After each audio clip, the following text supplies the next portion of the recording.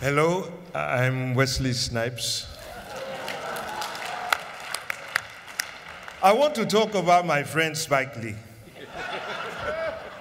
You don't know that this Spike Lee comes from a village in Africa called Brooklyn. It is part of the West Africa side. You know they have a lot of people there in this village. They are known for their artisans. They're known for their ability to do write scripts and the ability to cinematographers, yeah?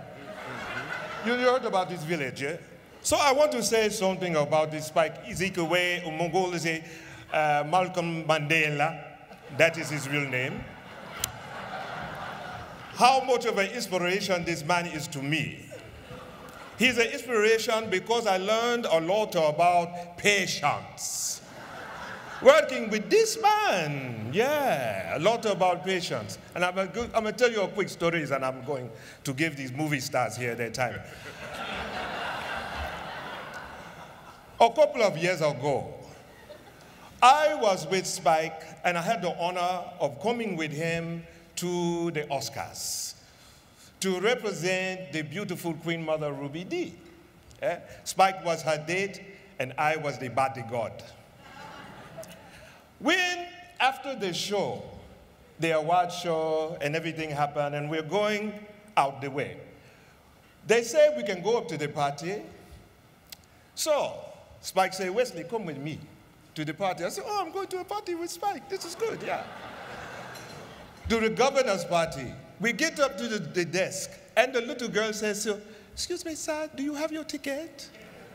And Spike says, oh yeah, we have a ticket. He pulls the ticket out, but it's the wrong ticket. It doesn't have the little orange or red strip on it, you know, to get upstairs. So the lady says, do you have your ticket? He says, this is the ticket. He says, no, sir, this is not the ticket. I'm sorry. Who are you? He says, my name is Spike. She said, what do you say? She said, my name is Spike. She says, okay, sorry, I'm sorry, sir. If you want a beverage, you can go over there. They have the Sprite and Coke and whatever drink that you want over there. So I'm looking at this and I'm saying, oh my God, they're not going to let Spike go upstairs. He turns to me, he says, this is Wesley Snipes. And she says, who are you? So you know what happened? They didn't let us come upstairs to the ball, for the governor's ball. And we stand downstairs there, and I'm looking like, I can't believe it. They don't let Spike Lee upstairs. Okay. So I want to say why this is about perseverance and patience. Because look at this here. Spike Lee, I can't believe it. They didn't want you to come upstairs before the years. But look, and now they're giving you an award.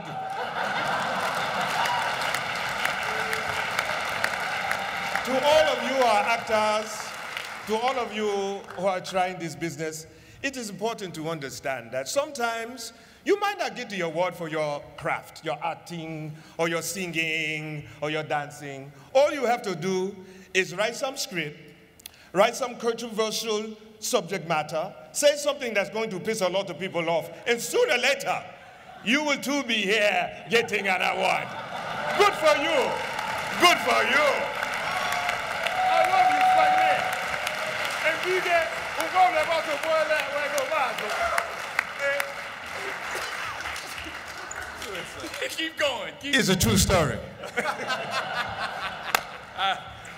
Well, there you have it. Spike, we're here for you. Our partner, pioneer, phenomenon, prophet, pain. We love you, and we're here for you. Sam? Really? Yeah, man. Go ahead. All right.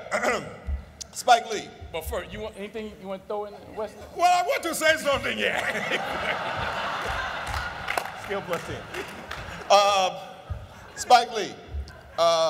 Denzel and I were doing a soldier's play at the Negro Ensemble Company when we met Spike Lee. Right. Yeah, he came to the play. And he told us he was going to be a director. We were like, all right, sure. Said I'm at NYU Film School doing a movie right now, Joe's Bed-Stuy Barbershop. We cut heads. And we like, yeah, all right. Come down, check it out. I went down there. Did you go down there? No, I ain't going. I went down there and looked at the film. And he told me, you know, he was going to make a film coming up. I'm like, out of sight. Morehouse Man, we down. Okay, great. Morehouse, yeah. And then he made sure you got to have it, and I wasn't in it. I wasn't in it. I wasn't in it. Wesley, was you in it? Don't talk about the movies I wasn't in. Okay.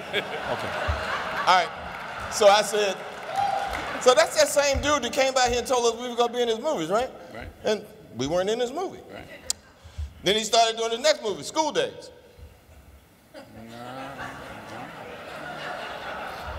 I finally got a call, and I worked 3 hours on that movie. It's like, he looking out for his Morehouse brother. Yeah, right on, right on. And then he do the right thing. But by then, he actually had my phone number. So Spike had this unique casting thing he would do. He would call, Sam, Spike, do the right thing, June, click. It's like, that mean I got a job? So, sure enough, I had a job. I did do the right thing. Next summer, Sam, Spike, Lil Supreme, click. That turned out to be Mo Better Blue. Better Blue. I did that. Next summer, Sam, Spike, Jungle Fever, click. But I was in rehab, so.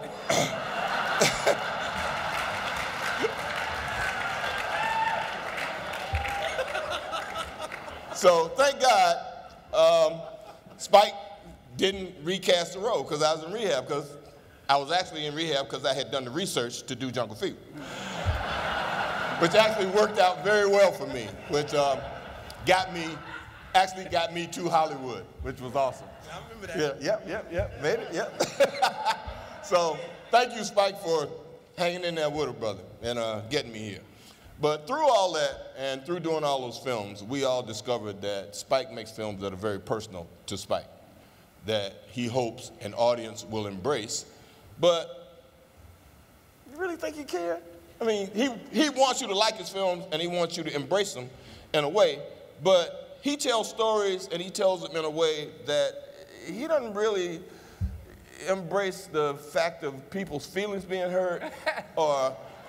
He don't pay nobody either. He don't pay nobody.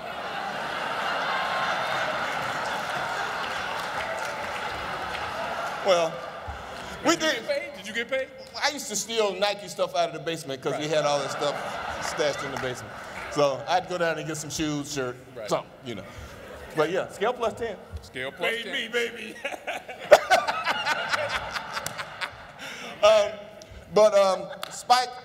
Spike makes films from his heart. Except for Inside Man, which was like a studio movie. And yeah. No, we got paid on that. Y'all got paid. Y'all got paid on that one. But we still getting paid. You still getting paid. You weren't in that? No. Me either. But Spike has gone on to tell the story of Katrina, 3 little girls. He makes amazing documentaries. He actually did a film about we had a really great basketball player that played for the Lakers for a long time. He's still playing for him, but that's another story. And he makes these wonderful films and documentaries, and he's told the story of our people in his way. And his politics are the politics of, I guess, you know, an American anarchist in a way. And I like that about him. I've always been, I guess, on the other side of that also. So it's been a wonderful journey with a wonderful friend who inspires me a lot. And it was always wonderful to have the summer at Spike Lee's film camp with all the wonderful actors that were around us, Bill Nunn, Fish, Dee, Wes, Giancarlo. There are a lot of people that have come out of what Spike started and allowed us to be a bigger part of and learn how to work in films that have become sort of staples in this business that we have called Hollywood. So thank you for that, Spike. In front of and behind the camera. Yeah, in front of and behind. Yeah, Ernest Dickerson, a lot of people have done that. And Spike Lee has put more African Americans to work in this business than anyone else in the history of this business. Yeah, that's right. That's right. And don't call me Tyler Perry. Don't you call me. And Spike was first. Yeah, right. And all those years when Spike made those films that were so great, like Do the Right Thing, historical film. Mo Better Blues, awesome film. Jungle Fever, awesome films. Films that never were in 3,000 or 2,000 theaters, but they had to compete with films that were. And they still made money, and they are still being watched by audiences all over the world. And he's inspired an amazing number of young African Americans and Hispanics and Asian people to go out and learn the film business and become film directors, because he made it viable to tell your story your way.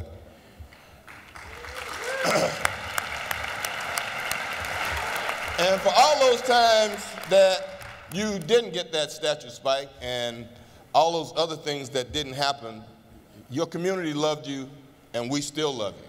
And these days, I have an even greater reason to love Spike, because he actually directs my Capital One commercials. Oh, yeah, man. Oh, yeah, man. Yeah. We're knocking it out. So now, instead of me asking that other question, I can ask you tonight, Spike, what's on your mantle? Please come receive your honorary, should be official, Academy Award for being just a, I'm going to say it, bad motherfucker.